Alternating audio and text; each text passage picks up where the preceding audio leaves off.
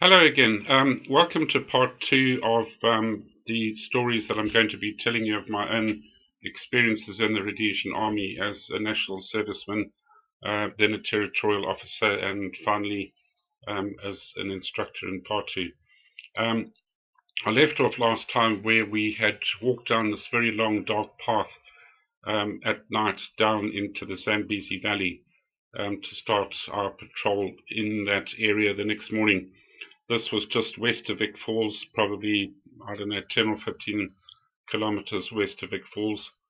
The thing that struck me as I walked down that pathway that night at the head of this column of my platoon, which was about 20 odd men, I guess 25, no, maybe even 30 men, I forget, was this the sound of the footfalls behind me. The smell of the bush. It had that slightly dusty, urine-y sort of smell that you get in the bush. The trees around left and right of us were fairly sparse and stubby, sort of this, I don't know what you would call it, mapani type of shrub. I don't know if they grew up there, but they weren't very big trees like you would get in the softer climates of the world. But one thing that struck me was the beauty of the stars. There's no place in the world like Africa to see this absolute carpet of stars stretched above me, and it was a magnificent view walking down towards the Zambezi River, which divides Rhodesia from Zimbabwe, from Zambia. Jumping ahead of myself there. And the river ran through there, the Zambezi River. It averaged in width from 200 meters to, in some places, 500, 600, 700 meters wide. So it sort of went narrow and pulsed out a bit, and there were lots of little islands dotted along the whole length of it, from Kazangula in the west to Victoria Falls, which was our operational area. And this river looked like a silver snake running through the trees, and way over to the right I could just see the lights of Livingstone, which sort of looked like the red jewels of this snake or serpent's eyes. So I had the silver river, and the lights of Livingstone looked like its eyes. It was quite profound, and it stuck with me for the 40-odd years since I experienced that. As we got right down to the T-junction at the bottom of this pathway, we hit the dirt road that ran parallel with the river. As I approached that, I thought my eyes were playing tricks on me, and I got quite a fright, a skrik as we called it, that this big thing was towering in front of me, gently swaying. I didn't know what it was. Was it an elephant? Couldn't smell an elephant. You can smell them. What the heck was it? So with my heart pounding away, I inched forward, ready to fire, only to discover that it was a wall of elephant grass, which in some parts of the country can grow 12 feet high, 14 feet high. I know once I jumped out of a helicopter into elephant grass, and I just seemed to fall forever because the grass is so darn high. But anyway, much relieved that it wasn't an elephant or some other alien things staring back at me, I relaxed a bit more, and then I cut right or east into the bush, fairly steep slope at that point, and I walked along and then back up again to find a place where we could sleep for the night overlooking our tracks at the entry point. This was a tactic we used in the Rhodesian Army, that when we slept for the night we usually did a dog leg and backed up onto the tracks we had left coming in to our sleeping positions so that we could observe anybody who was following us and ambush them. I found a suitable place to sleep where our profile wasn't silhouetted against the skyline, and set the guard, and I lay on my back looking up at those stars, and the sounds of the bush were just magnificent. I'll never forget them as long as I live. And the next morning we found some water nearby. We were still about 150 meters from the river, but I didn't want to expose myself or our guys to the prying eyes on the other side of the river in Zambia. And so we found water in a rock pool nearby, and it's the first time in my life I've drunk animal piss, particularly probably elephant pee. We filtered it through our socks and stuck it into the tin mugs that we had and made some tea. In case I forget to tell you this in future episodes, in our ration packs we got all sorts of goodies. We had jam, we had biscuits that we could make into all sorts of delightful things. But we also used to get packets of milk powder, and I think at some point in time we got packets of potato mash as well. Now these packets weren't labelled, and I remember, I think it was inside Mozambique, I was really dying for a cup of tea, got the water boiling away, put the sugar in, tea bag, all ready to go. I can't stand drinking tea without milk, so I grabbed my unlabelled packet of what I thought was milk, only to put potato mash powder into my tea. So I basically ate my tea on that occasion. Why they couldn't just label them as milk and potato mash, I don't know. But the day dawned brilliant, beautiful, sunny, blue day. We were there in about May 1976, I guess. So it had been a fairly chilly evening, but the day is just beautiful. There in Africa, blue skies. That's what we get in winter in Rhodesia, Zimbabwe. In fact, I believe it was voted the best weather in the world on more than one occasion. Beautiful, sparklingly blue skies.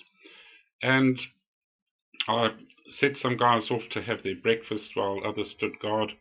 I called the stick leaders together, and we figured out areas of patrol along the riverfront. I used natural things like river inlets and going into the main river as boundaries, made sure they understood their call sign numbers and the radio frequency, tested their radios, had all their breakfast, and then we split up into groups to walk to our respective patrol areas. And the task in hand was to see if any terrorist had rowed across the river from Zambia to enter the country. So we were basically doing a foot patrol along the riverfront, not right up against the water, but slightly inland, so that we could remain hidden from the Zambian shoreline. But occasionally I'm sure we broke through cover and we could be seen, which did lead to a little bit of a punch-up at one point. But the soil was very, very sandy, and it was very easy to pick up spoor. We'd all had rudimentary tracking training, but I certainly couldn't have passed any Salute Scout course or anything like that. But to be able to pick up tracks, human tracks, was very easy in that area. And obviously the animals don't wear combat boots or shoes. So if you saw a shoe in that area, all tourists, I think, had stopped by that point. They'd probably been banned from going in there because of landmines, the threat of landmines. And so if you saw a human footprint, one that had been clad in shoes or even barefoot, you knew straight away that you were onto somebody that shouldn't have been there. So having set the guys up in their patrol areas, we went backwards and forwards and backwards and forwards. And this happened for a long part of my national service in that area. Just patrolling up and down the river. We would move a little bit inland to have our last meal, just towards sunset, around about there. And then we would walk in a sort of a circle about 200 meters away from where we ate. And gradually, as it was dark enough to get up to the river position, we would move forward so that we were actually lying on the banks of the river. Later on, I was given a very fancy night sight, which was attached to my FN rifle, and it was powered by batteries, and it lit up the night environment like you can't believe.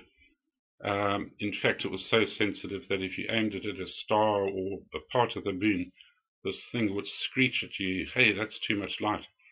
So I had this weapon. I'd zeroed it. It had a little dot in the middle, and I could look at the river, and my rifle was basically passed down the group of guys as we ambushed. We'd broken up into sticks of 4, the reason being that in the Rhodesian army, our helicopters could only carry 4 fully kitted up troopers. I have heard or read that Special Forces guys pushed that to the limit. May have got 5 in there or 6, I don't know, but I have read it, I remember that. So if we ever had to be uplifted by a helicopter, the 4 of us would get on board. It would be no good being a 5-man stick or a 6-man stick, and then you can't get uplifted. So the 4 of us look at the river. We divide up the number of hours from the time we started our sleeping routine until we woke up before first light. We divided those hours amongst the 4 guys, and the rifle and a watch was passed from one guy to the other. When my rifle left me, of course, I had the rifle of the guy next to me. It was passed to the left, and so on, just so that night sight could pass down the road. We did months of that. We never saw anything. I got there when it was pretty quiet, to be honest. We had some interesting evenings whereby there was a farm on the other side in Zambia, and a lot of clunking and dragging of metal trunks seemed to go on one night, and we reported this. And not many weeks later, some of our guys thought they had seen terrorists move on an island just west of Victoria Falls, quite a large island. If you go onto a map and have a look at it, called Chundu Island. There were guys from one of my call signs, so when we were pulled back at the end of that patrol, it was decided by the company commander that we'd get a national parks boat and we'd go across to the island and see what was going on there. Well, the plan developed, and I think we had about 20 or 30 guys, possibly 40. We had 2 platoons, Pete Wells' platoon and my platoon. Some would offer covering fire from the shore because the banks of this Chundu Island were only, I don't know, 200 yards away, meters, very, very close. So anyway, the night came along, and I was really angry because Pete Wells had been given the wonderful task of getting in the boats and crossing over to the island, rather a little bit like a D-Day landing. And I was put out by this, so I said to the major it was my guys that had spotted the movement on the island, and I would insist that it was my guys that did the D-Day landing. So we got into a bit of a fuzz getting to the start point opposite the island with the boats, because we couldn't find the national parks officers in the dead of night to get the boat, but we eventually did. We got the boat put on the back of a Land Rover, drove it down the road to a launch point, and then I think about 8 or 10 of us climbed into the boat.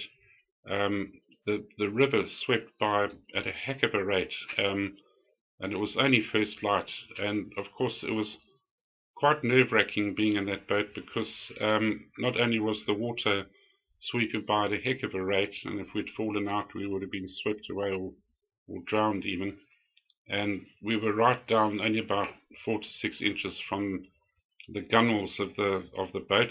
But anyway, we gunned over to this little island and we jumped ashore like our forefathers did on the beaches of Normandy. In fact, my dad was a pilot, and not a pilot, but was in the Air Force in the Second World War and overflew the Normandy beach. And he said it was an amazing sight. So I sort of had this picture in my mind that we were a mini D-Day invasion. The boat went back for a second and third wave, and I waited for those to arrive, and then we slowly but surely crested this little sand dune in front of us, and I just poked my head over the top behind a little bush and swept along with my binoculars. Couldn't really see much, but there were some odd-looking structures on the eastern end of the island. So we came up over the crest. I put a machine gun on the left to cover us in case we got hit at that point. And we rose up over the crest, and then we turned at right angles, and we moved forward very cautiously in an extended line and went right to the edge of the island. We did find spoor and tracks there, and there were actually strike marks from the guys who'd seen them on the island. They'd opened fire on them, and we could see where some of the bullets had hit the palm trees, and all these tracks ran into the water on the Zambian side of the island, and they disappeared. So there was very much a possibility that some nonsense was going on there, or planning to use that island, which actually belonged to Zambia, I believe, to use as a launch into our territory.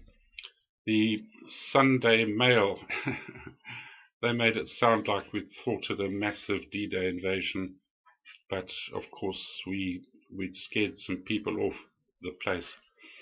But I suppose we were deterrents rather than having a great victory there. So anyway, that little scene ended, and we just carried on patrolling and patrolling and patrolling, and interspersed with our times back at R&R in the village, or a couple of days off in platoon patrols. Anybody from sergeant and above, I was the second lieutenant, we were allowed to go into the casinos, which was a wonderful thrill. The Elephant Hills Hotel was magnificent, with plush furniture, lovely swimming pools, and to heck with the furniture and all that was full of beautiful girls that were creepy as. And so I and the other sergeants and Pete, we used to go in there and try and win some money. I got paid, I think it was $120 a month as a national serviceman, and I remember the first day that I was in the Elephant Hills Hotel one evening, I lost $85 in about 12 minutes. So I didn't recommend that to any of my buddies. These ladies were darn efficient in getting rid of my money. I felt really stupid. But anyway, it was nice to relax, to be out of our smelly clothes, and we used to scrape this fat layer of ticks off our legs, and we would just relax. The swimming pools were open to us, and we had some great times on our R&Rs. And I happened to meet a girl at the casino hotel by the name of Marilyn. She's still in Zimbabwe, so I won't give her surname.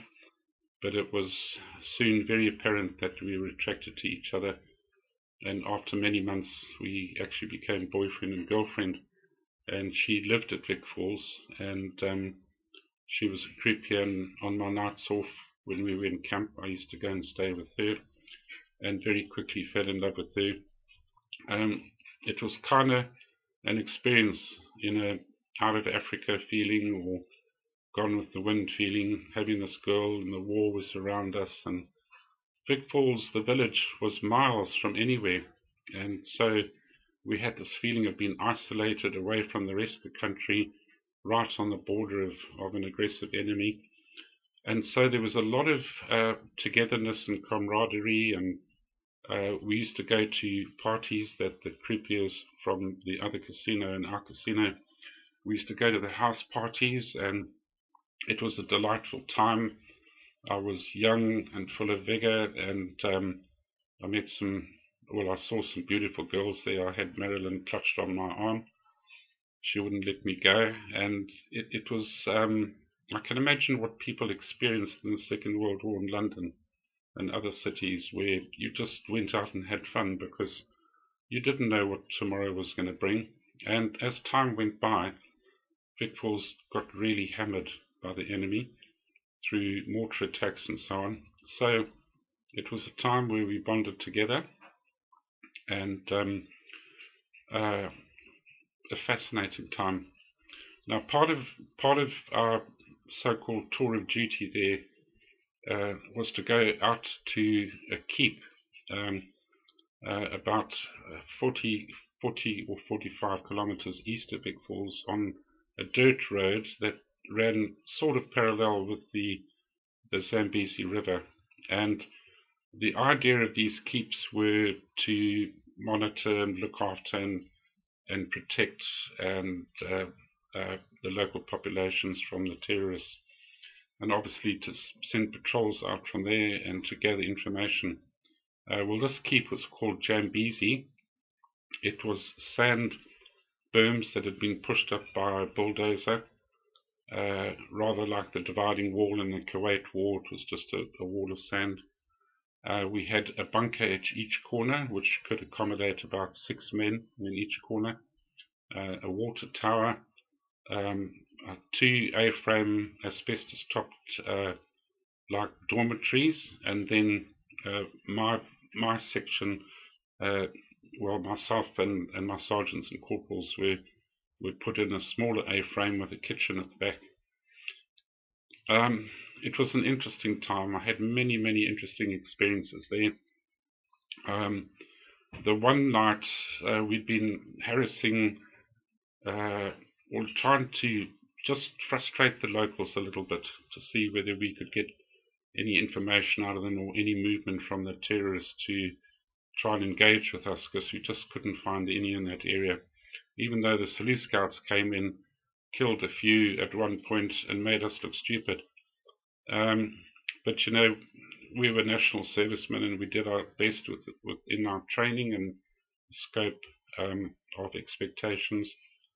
And so the one night I felt, the guys had been patrolling hard, and I decided, very foolishly, but I was a young, impulsive man, to get into a 4-5 with a couple of guys on the back, and I drove off to a fishing lodge east of us over the Matetse River. I forget the name of that fishing place. But anyway, I went there to buy some beers for the guys so that when they came back from their patrols, we would have a couple of beers. And some cattle had stood on a landmine and been blown up, and so there was meat freshly packaged for us hanging up in the trees. We just went and pulled it down, cut off a bit of skin, shot a couple of cattle that hadn't quite died from the mine blast. And we had a chef on call-up with us, and so we were expecting a lovely meal. And I nipped out to go and pick up the beers from this fishing place, and on the way back, it was getting dark now, I noticed that there was green and red tracer flying all over the place above the keep parapet walls, and flares going off, and sounds of explosions and all sorts of stuff, and I just went absolutely cold. I couldn't get through to anybody on the radio, and by the time I got there, the shooting had stopped, which had been going on for over an hour. It was discovered the next morning that 52 terrorists had attacked the camp. That sort of parked off from on the left-hand side, the northwest side, in a long extended line, and they'd really pummeled the place.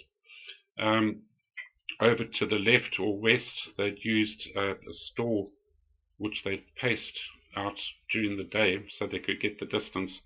They put some mortars there, I don't know if they were 82s, they might have been a smaller type that they had, but they dropped 52 rounds with incredible accuracy into the compound.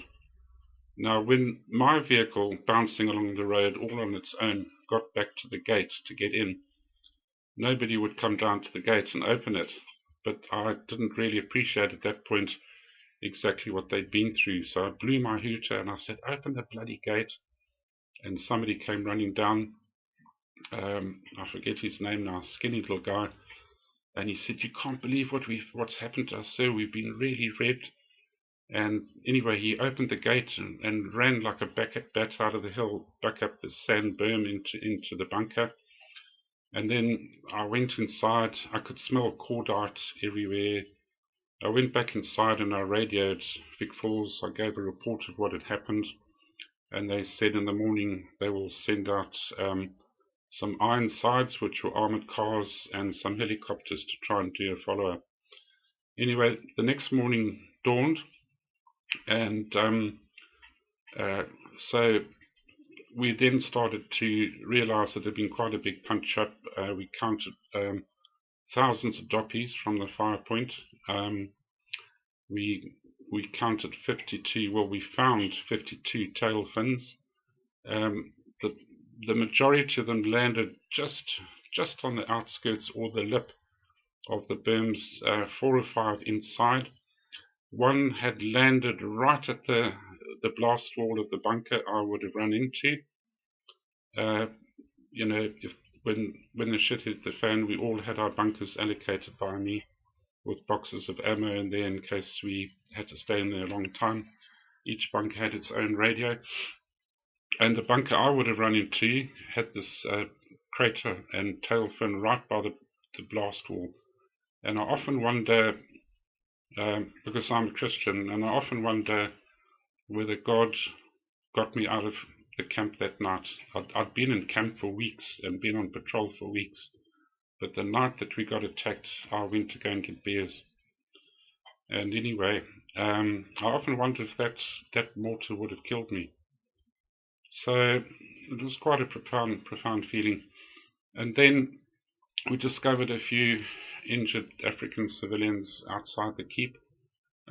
One kid had a hole through his hip and coming out his bum. So we patched him up in the method we'd been trained. Helicopters arrived. They took him off to a hospital, plus couple of other civilians.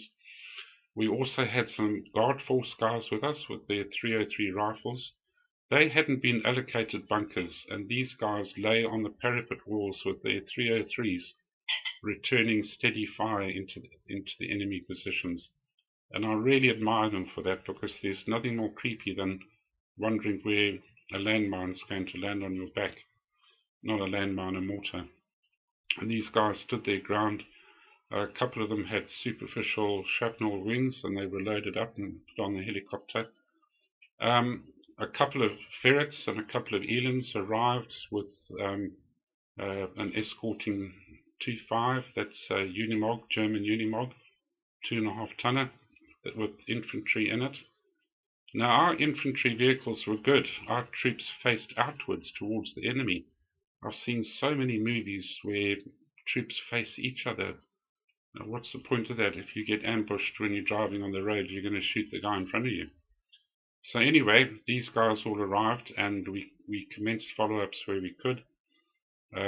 But the terrorists, like in many parts of the country, had this unique system of driving cattle across their spoor, and the 52 gooks split up, and then they split up and they split up. The cattle were driven across them, and we lost them. Although the scouts did find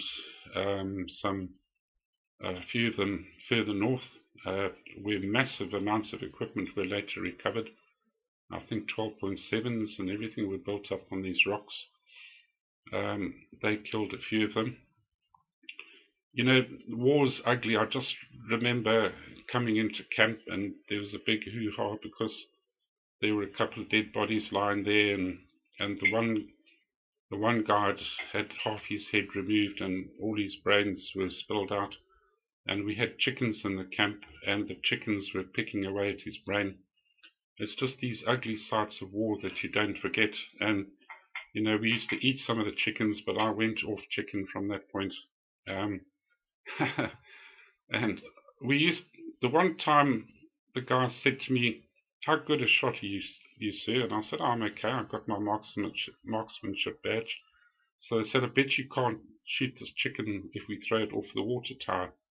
So I said, "Oh, come on, it's a shotgun. You could hit a barn door, So anyway, this guy climbed, Abbott his name was, climbed all the way to the top of this tower and threw this petrified chicken off. And as it flew away, I blasted it with both barrels, and I missed. I couldn't believe it. What a humiliating. Then they took the chicken up again, and I said, "I'm going to kill you, damn thing," because I think it was the one that had been picking brains, and I shot and I missed the darn thing. Four cartridges wasted on that stupid chicken. Anyway, one of the other incidents that happened out at Jambezi was we were having breakfast one morning, and we heard this massive bang, and we deployed out to see what was going on, and a Coca-Cola truck had hit a left front detonation of a landmine, a boosted mine.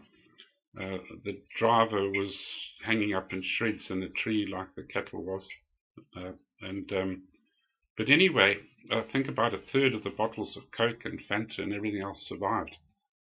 So we had our bags full of Fanta and Coke bottles for days after that. It was a hot place, physically hot and uncomfortable to operate in that area. We had a lot of rain. We could hear from the dogs barking at night who was moving in the area. So we used to drop a couple of mortar rounds over towards wherever we heard dogs barking. But it was an interesting time out there, and I remember the police coming along to interview their informants. I went on one with a guy called Ian, big tall blonde guy, and his sidekick was called Nipple because he was a short little guy. And when I shook Nipple's hand for the first time, I said, "You're the first time I've ever shaken the front part of a tit." And he said, "Oh, I've heard that joke before." But anyway, we went out to meet the informant, and we had a bag of money with us, and this guy who looked like his clothes had been worn for 100 years with matted hair, he sort of slunk out the bush and got information from him, and we paid him, and then we disappeared. And that happened all the time with the police guys with us. Another thing I forgot to tell you, after that hour-long mortar attack of the camp, all the meat that we'd collected from those dead cattle were in the kitchen, and the chef had been preparing them, salting them and doing all sorts of stuff, and he had a mushroom sauce going along. Well, unfortunately, one of the 5 or 6 rounds that landed in the camp went right through the kitchen ceiling and blew the hell out of the stove and the kitchen and everything that was in there, including our meat, which was all covered in shards of glass. So we were back to eating bully beef that night. But it was an interesting time. One other time we were instructed to actually take out curfew breakers because it was getting, they were just chancing their luck too much, walking around after the 6 p.m. curfew. So we went out in a couple of trucks northeast of the keep, and we walked about 5 or 10 k's into Posse. I'll never forget that night. It was a starlit night with the moon, and all these huts were like on the ridge of this amphitheatre, and the dogs could hear us coming in, and so we slunk around to the back, and we thought we could hear somebody walking up a pathway, so we got into a quick ambush position. It could have been a gook, we don't know, but we were tasked to take out anything that moved after dark, and this guy came up the pathway. We couldn't see whether he was a civilian or a ter, and we took him out. There's about 15 of us that fired at this guy, and you cannot believe that as that sound died down and the echoing drifted away, that we could hear him saying, "No power, no power, no power." So he was still alive. I couldn't believe it. He'd got one bullet through his stomach, and as we walked up to him, one of the guys put a torch on his face, and he was only a youngster, and all the guys were saying, "Let's pull him," you know. And I just couldn't do that. I just could not kill a civilian of that age who was maybe 18 or so, like a kid. His mother came screaming out of the hut, as a few adults did, and what to do with this guy now? The nearest hospital was 100 kilometers away, and whether I was right or wrong or stupid, I don't know, but I sent one of the vehicles all the way to Wankie with a very good armed escort back there. And I believe that guy survived, and he's still running around with a little bit of copper jacket in him, no doubt. But war's an ugly thing, and I don't rejoice in death. It's a horrible thing, especially when your own guys die. And you know, listening to the Fighting Men in Rhodesia series, the guys talking about post-traumatic stress disorder, and as little as I did, I didn't do a lot. I already said this in episode 1. I still found that when aeroplanes flew over at night, so I remember the one time in a flat in Glenlawn, this aeroplane flew over us because we lived close to the airport, and I pulled her dragging and screaming out of the bed, and she's sitting over there smiling at me as I say this, and she said, "What's wrong? What's wrong? What's wrong? What's wrong?" And I said, I don't know. I don't remember. I can't. I'll tell you in the morning." And I climbed back into bed. But in my mind, we were being attacked by this through an Air Force jet, even though the enemy never had Air Force jets. Well, they did. I'll tell you about that now. And you know, my nerves were bad. They were just bad. I'm going to close on the last story of that part of my national service at Vic Falls. We'd got so agitated about not meeting the enemy, and we were just being eaten alive by ticks. We were more like tourists looking at the game, which was magnificent there. I saw lions mating, very rare, beautiful kudu. You know, we would lie up against an anthill during the day and have our tea and look at the baboons and the monkeys in the trees and the long vines that fell down from the treetops. It was just idyllic country. Sables, beautiful sables with their curved horns. And anyway, I was close to the river, and we saw a Zambian army patrol come down to the riverbank, and they were technically our enemy. They had officially declared war on us at one point, but we were told not to engage them unless we actually had to, like if they'd opened up on us. And so I thought, stuff this, and very foolishly, being a young national serviceman, 20 odd years of age, I put a round over the river into a tree next to them because they were fetching water, and I just wanted to scare them basically, which happened. They looked very surprised and then ducked back into the bush. The consequences of which were absolutely horrific, because not only did we get hammered on our side with rockets and all sorts of things coming back, but I saw a glint up in the sky, and there was a Zambian Air Force aircraft. I'll never forget it, a silver-bodied plane.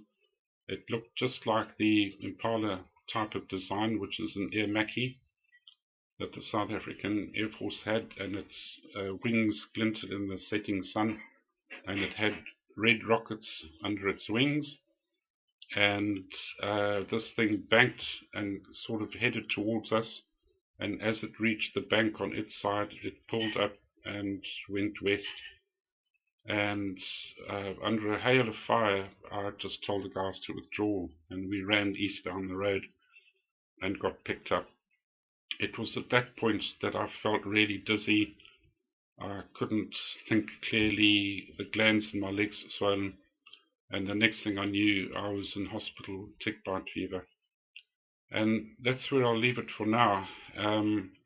I'll relate more about Victoria Falls, because I have a few interesting stories to tell you about that place. But that's all I'm going to say for now. So thank you for listening to my second story, and if you could recommend it to your friends and hit the like button, that would be great. Thank you very much. Rise, all voices of Rhodesian, God may be my fountain share.